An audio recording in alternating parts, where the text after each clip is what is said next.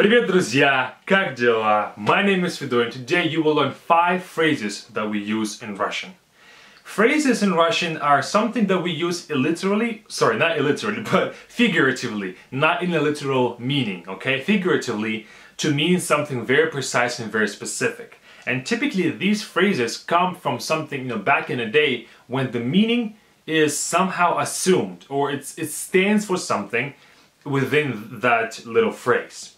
What I've noticed that in English, we don't have these as much. We don't have that many of them, or at least it's not a common practice to use them in a daily dialogue. While these that I'm going to share with you today, a set of 5 for today, it's something that we use a whole lot. And you can hear, let's say, these, the ones that I'm going to share with you, maybe I hear one of them maybe every other day. It's pretty common to hear them in the conversation.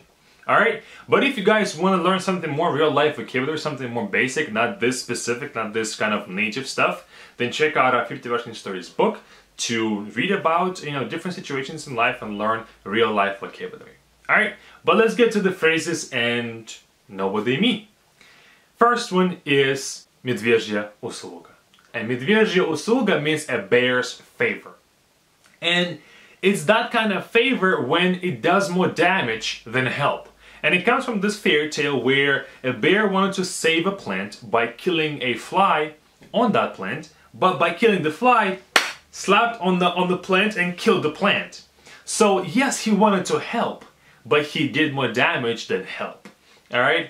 And a common sentence could be Он оказал нам медвежью услугу. He did a bear's favor to us. Second one is показать, где раки зимуют, to show where the crayfish winters, or where, I'm not sure whether rak is that common in the States. I have never heard crayfish. I think it's more like crab, but it's a different animal at the same time. So anyway, crayfish winters. But it doesn't make that much sense, but literal sense, but what it means is to let somebody have it, meaning to beat them up, to show them what's what, to put them in their place, alright? But it comes from the fact that back in the day, nobody knew where that crayfish winters. Nobody knew where, it's just like a secret place, nobody knew where it is, and thus it was kind of a scary place. So, by telling somebody, I'm gonna show you where they winter, I'm gonna show you something scary, I'm gonna do something scary to you that you're gonna fear from now on, okay? So it's like a threat to somebody, that you're gonna punch them, fight them or whatever, or show them the hell, okay? Kind of like that, alright? Third one is бить баклуши. And бить баклуши means to be lazy, to not do anything, to be slacking off. Back in the day, баклуши, and to beat баклуши was kind of like an easy task to do in some sort of craft. I'm not sure what it is, but it was an easy task to do. And somebody who would just do that, it's like you're doing the easiest work possible. You're not doing the real work, the grunt work. So you're being lazy, you're slacking off. But now, these days, we use it to say that somebody is not doing anything. For example, when there's a lot of work in the house, somebody's playing the video games or watching movies or whatever, they're not doing the work that they were supposed to do. And the sentence can be хватит бить баклуши. Enough of not doing anything, enough of chilling, get to work.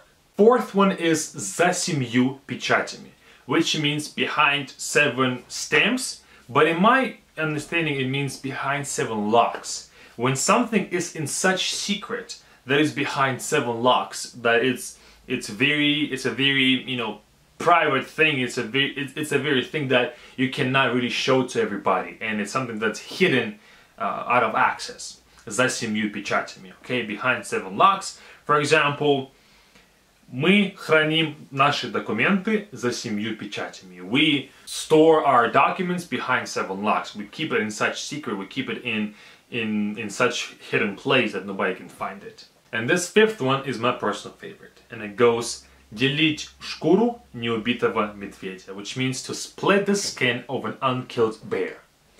And it means to kind of plan to spend whatever you're going to make without even making it first.